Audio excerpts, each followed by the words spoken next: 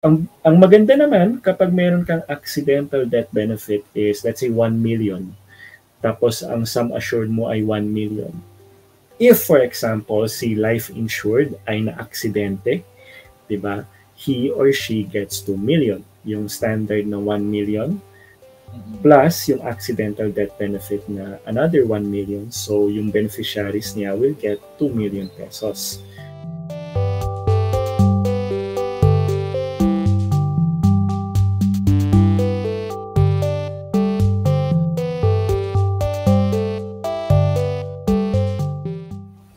Hello, hello, mga ka-Arki. Oo, ayan. Oo nga. At simula ng 2023. Oo. Oo. Online pa din. Pero abangan yung mga videos na offline. Paparating na. Mabagal lang. Mabagal lang. Pero alam mo, Sir Adriel, ang mabilis ay ang mga riders, di ba? Pag gusto mo ng food, di ba? Or nandyan, pero minsan mabagal, pero kadalasan mabilis. Ay, oo traffic naman. Traffic kasi. Oo, yung mga riders, mga ka-Arki, alam niyo ba yung mga riders, di ba? Yung nandyan yung Grab, Lalamove, di ba? Food Panda. Yes. Yan ang mga usong-uso ngayon, di ba? Nagkaganon ka ba, Sir Adriel? Mo-order ka ba sa ating mga riders? Oo naman. No, mga suki natin, Grab at Food Panda rider, no? Kinakausap natin. Pero iba yung rider na kausapin natin at i-discuss natin today. No? Hindi siya yung... Ay, ba? Kala ko tungkol sa mga delivery riders pag-uusapan natin. Pwede naman delivery to your policy. Yun. Yun, policy. So mga ka-Arki, i-discuss natin today ay yung mga insurance riders, no? Kung ano ba sila, sino nga ba sila, and paano natin sila gagamitin. No? So how riders? Yes. No? So ano nga ba yung mga insurance riders, no? So just a brief overview, hindi sila yung Grab at Food Panda rider natin, no? But the concept is still there. But ito yung mga additional benefits, no, na we can add to your insurance policy, and they are all optional, no. But even if they are optional, they can be excluded, no, simply because of your insurance risk na tinatawag natin. So what are examples of insurance risk? So, the top of mind I have right now, if kung may pre-existing medical condition, no? So if you have, let's say, diabetes or history of hypertension or stroke, so there are some riders na hindi ka na pwede or tataas yung babayarin mo, no, on them. So additional riders or additional benefits, that means additional payment then on top of your insurance premium. So we have a lot of them right now in the Philippines. So we have yung most common is yung accident and death or accident and disability rider. Meron din yung critical illness na rider, no? And then meron din waiver of premium. So these three are the most common. Where there are also mga special na riders. Yung naisip ko was yung sa Sun Life na life benefit rider. If I recall correctly, ito yung rider na pang minsan free siya because yun nga, it's just like a free rider that goes on top of your policy already. That it has something to do with waiving the premiums and then may additional, I think, insurance benefit. But again, Sun Life advisors are watching me. Please correct me and then comment it down below. Medyo matagal na rin kasi. So yeah, if in case something happens where you cannot pay yung premium pala, may waiver of premium to do that. No? But again, yung details nitong riders na to varies from one insurance company to another. So always consult your insurance agent no, regarding this. No? Wala namang rider na free rider lang. May ano sila, may Oo. purpose sila sa policy mo. Ayun, oo. So, ulitin natin mga ka-Arki, yung binanggit ni Sir Adriel, yung mga common riders. Ito yung mga critical illness benefit. Ito yung accidental death benefit. Mhm. Total disability benefit. Waiver Yes. of premium and Benefit. life benefit. No? Medyo Right? rare yung life benefit na rider. Mm, Mostly sa Sun Life lang siya. But I the see. other four that you mentioned, common siya across all insurance companies. Oo.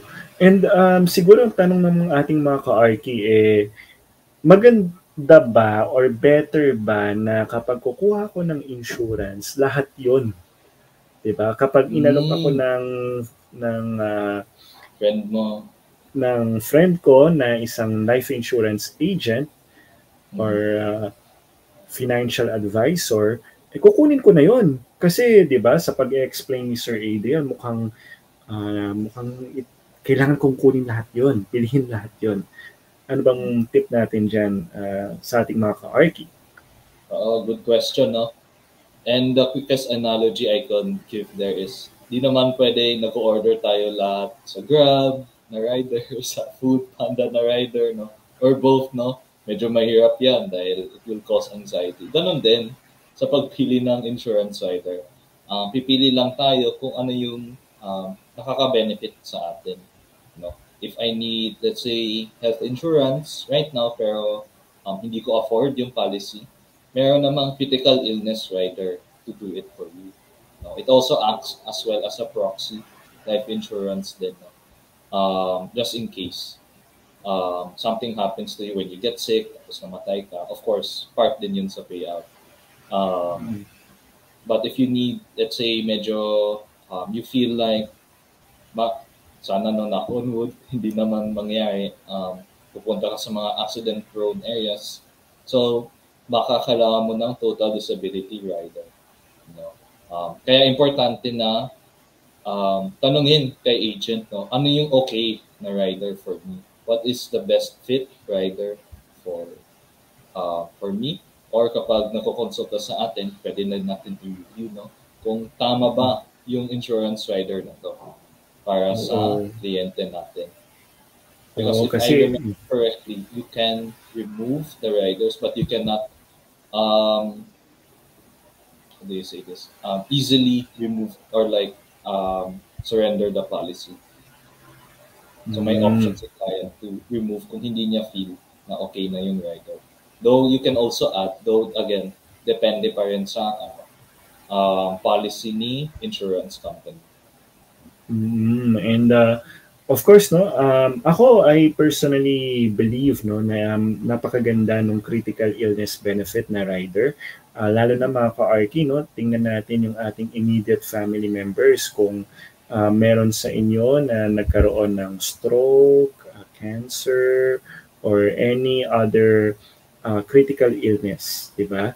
Kasi most probably kung kunwari about the heart yung illness ng dad or mom mo, baka ikaw rin in the future ay magkaroon. So best to have a critical illness benefit, di ba? Of course, may computation pa yan, Sir Adriel, kung magkano dapat no Mm-mm. yung amount ng critical illness mo. Pero dyan, I think ang logic dyan is the higher the benefit, the higher the premium na babayaran, di ba, for a certain rider.